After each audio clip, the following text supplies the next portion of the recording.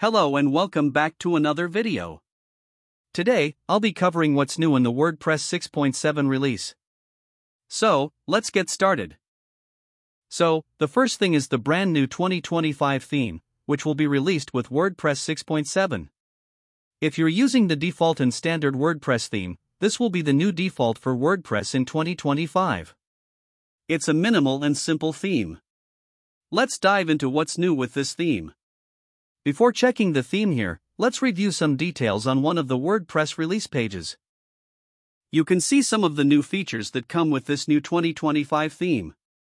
Again, it's pretty basic and simple. They seem to be focusing more on images and image galleries, with new color options and different typography sets. They've also introduced some new font pairings. You can see photo examples here.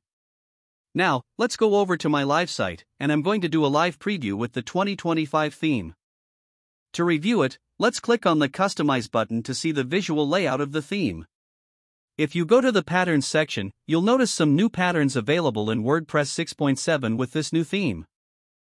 Alright, one new feature we've noticed is the ability to customize the preview size of the patterns. You can increase or decrease the preview size using the preview slider, which will adjust the number of patterns displayed.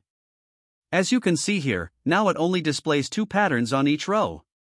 If you want to change the layout of the patterns, you can switch between table and grid layouts as well. Let's again make the grid layout for patterns.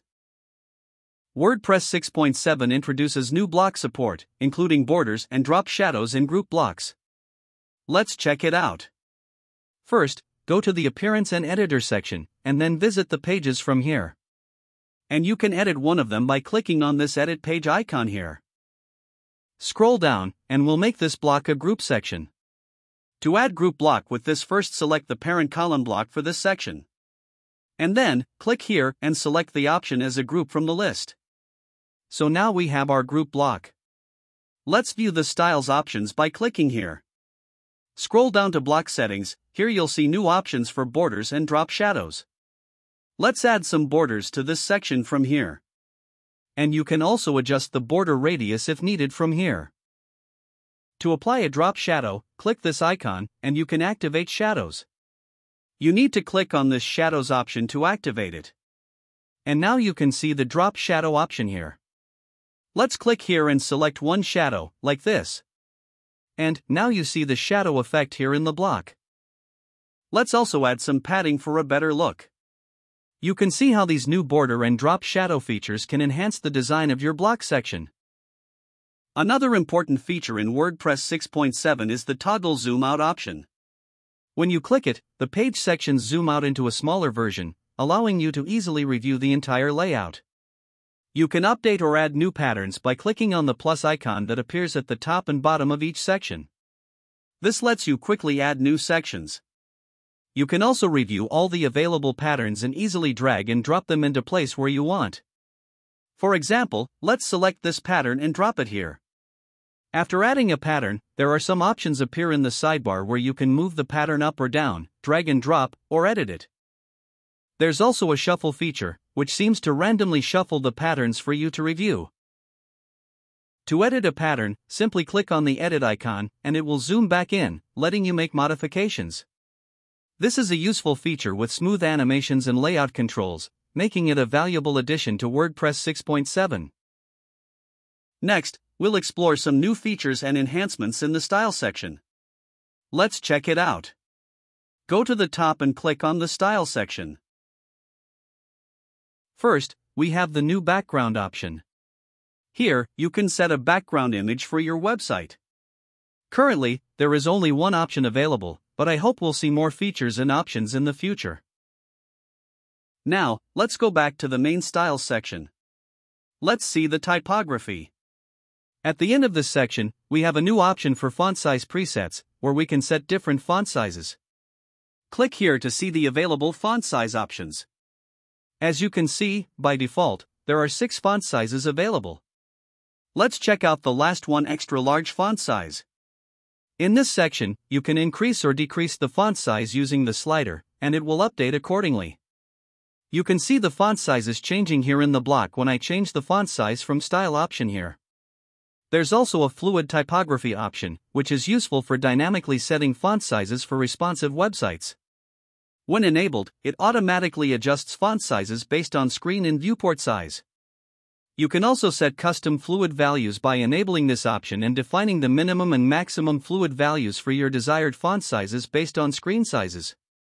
This fluid typography and custom fluid values are great additions for dynamically setting font sizes to fit the screen or viewport, enhancing the responsiveness of your website. Now, let's go back to the font size preset option. Besides the default presets, you can also create your own custom font styling. Just click the plus icon to add a custom preset. Now, click on this new custom font option here. We can adjust the sizing as needed here by changing the size slider here.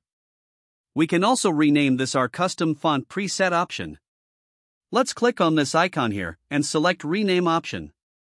It will pop up to rename the field. Once done, you can save the settings.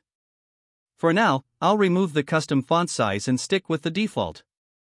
Click here to remove it and select Remove Custom Font Presets option. These are some of the new updates in the Style section. Alright, there's also an update to the query block, so let me show you that. First, I'll add a new block after this section, specifically a query block. Let's select the query block, also known as the query loop. Now, from this point on, I don't need to do any manual work. Just select the query block, and we can choose from several options by clicking here. As you can see, there are multiple post listing formats available by default. You can choose whichever format you prefer. For example, I'll select this one. It automatically arranges everything, displaying the posts with the picture, image, title, and thumbnails. Let me adjust the width to the maximum, and now it's displayed correctly.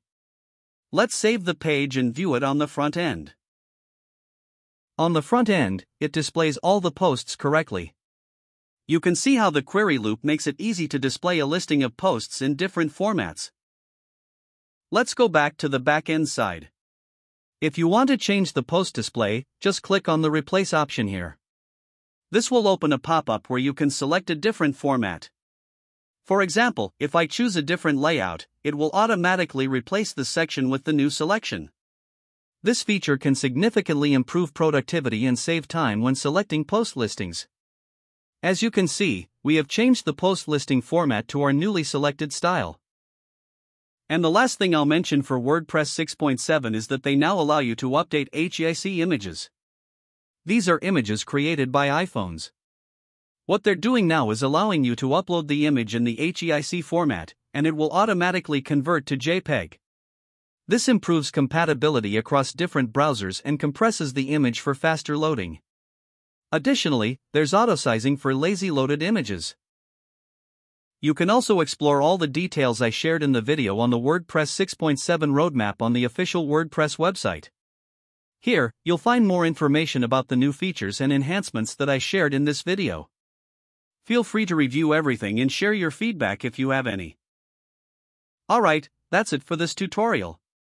If you liked it, don't forget to like this video, subscribe to our channel, and click the bell icon to be notified of new tutorials. Thanks for watching, and I'll see you next time.